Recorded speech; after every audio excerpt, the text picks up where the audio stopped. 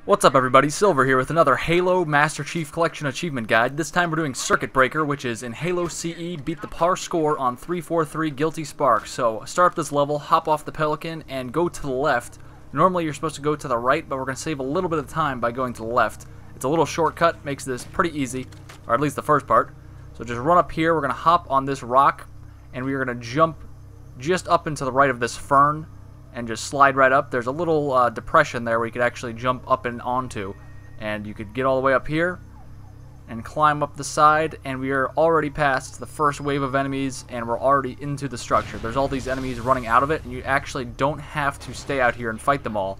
Normally that's what you were supposed to do. It was designed for you to do that, but we're not going to do that. I threw a grenade over there just to get some points started off, and we could hop right onto this elevator that's coming up for us and activate that panel on the other side, and we are on our way down. The reason I'm skipping some enemies and killing others is because time is a factor.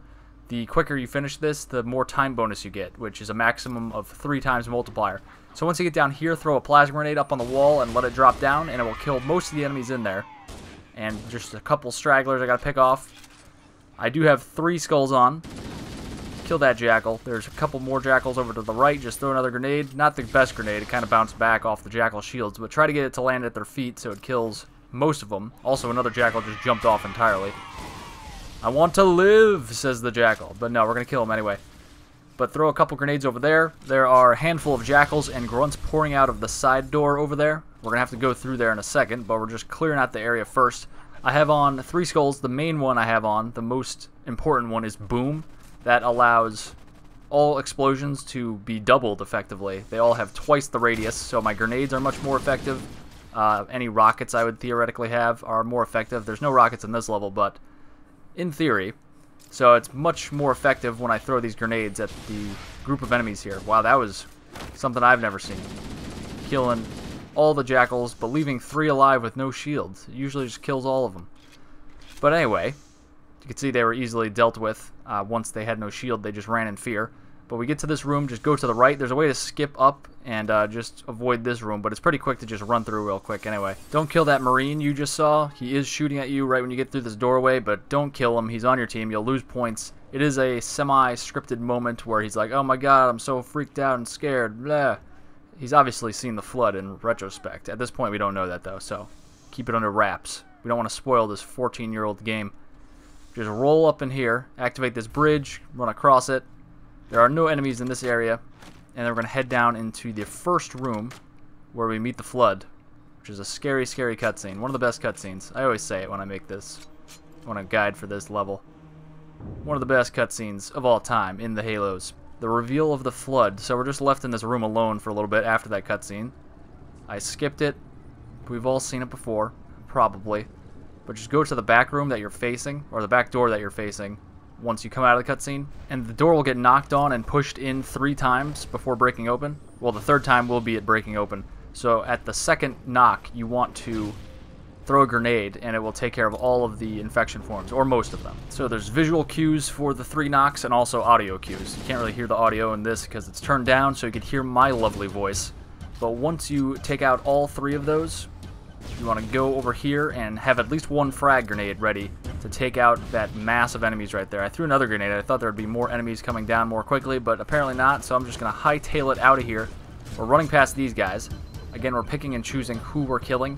The time bonus is a 3 times multiplier if we finish within 15 minutes, which is completely doable.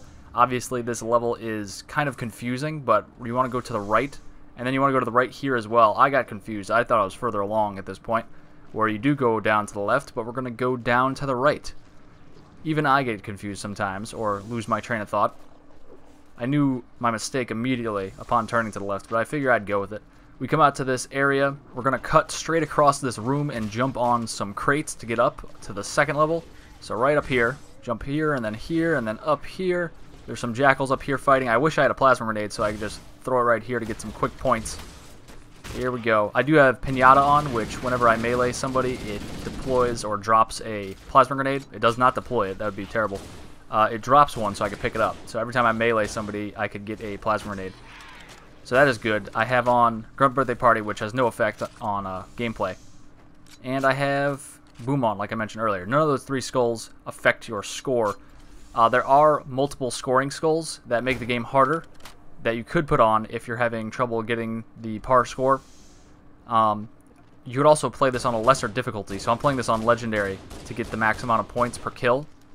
But if you play on a lower difficulty, obviously you get way less points for every kill you get, but you could throw on some skulls to make up for that if you're more comfortable that way. So you could turn on things like Famine, which there's less ammo in all the guns you pick up. You could put on Fog, so you have no radar. You could turn on Mythic, maybe, which doubles the health of all the enemies, etc. Pick whatever you're comfortable with. But once you get down to this elevator, or the bottom of this elevator, I threw a grenade there because I know people are following me at this point. They spawn down here. But there's an overshield hidden up there. It's not exactly hidden, but it's not exactly obvious that it's there. So definitely grab that. And there's also some camo right here. You could time this blinking bridge. It just cuts out and back on periodically. You could time it so that you do actually cross it if you like jump at the correct times. You could also jump onto the pillars. It's a tough jump though, and jump across here, and it's kind of a shortcut. I just decided to jump down because I need to start racking up some points. The par score for this level is 17,000, so if I finish within the par time, I need about 6,000-ish, a little less than 6,000 points. So the time multiplier multiplies it over that 17,000 threshold. So we're going to move through. Normally you can make it much further with the camo if you're just doing a speed run, but I'm obviously taking some time to kill people as I go. Again, you really want to thin the enemies out when they're in a big group by using a grenade. Especially when you're up on top, you could throw a grenade down below and allow it to explode and kill most of the enemies down below you. Or just jumping up here. Jump and then come back the way you came, but only on the second level this time. This is a confusing level. I recommend playing it a couple times just to get a feel for it. Obviously, if you get the par time through one of your practice runs, that's great. Sometimes you'll notice that I shoot and kill an enemy, a flood form, and I don't get points for it. I don't know why that is. It's very weird. But with my shotgun, I shoot somebody, and then I just don't get points. I'll point it out when it happens. I'll look for that. But this is the area I thought I was at when I first messed up where I was going. And you drop down to the left here. Oh god, that could be bad. Whoa. It's bad when you stick an enemy that's running at you. I thought I may have stuck him, but I'm not sure. So run across here. You can take out all these enemies if you'd like. The shotgun is obviously the best weapon by far for killing Flood in this game. It is just awesome. I missed the Halo 1 shotgun, even though I'm playing with it right now, so I guess I'm not missing it. I'm just hanging out with it again. 14 years old, and this is still the best shotgun. And pistol. The best pistol is in this game as well. And assault rifle, maybe? I definitely feel this assault rifle is the best one. But enough about that. We're just jumping up here. Once you get to this room, jump up on that kind of block to the right. There's a bunch of dead Marines and enemies, and there's a bunch of shotgun ammo, which is great. And there is some health there as well. So I'm just hanging out here. I'm going to run through this door momentarily. I'm just clearing out some enemies that may be around. And also you could smack, even in infection forms, the tiny popcorn-like Flood, you could smack those and get plasma grenades from the Pinata skull as well. So that is awesome. I don't really use that much in this level, but I will in the library, which is the next level.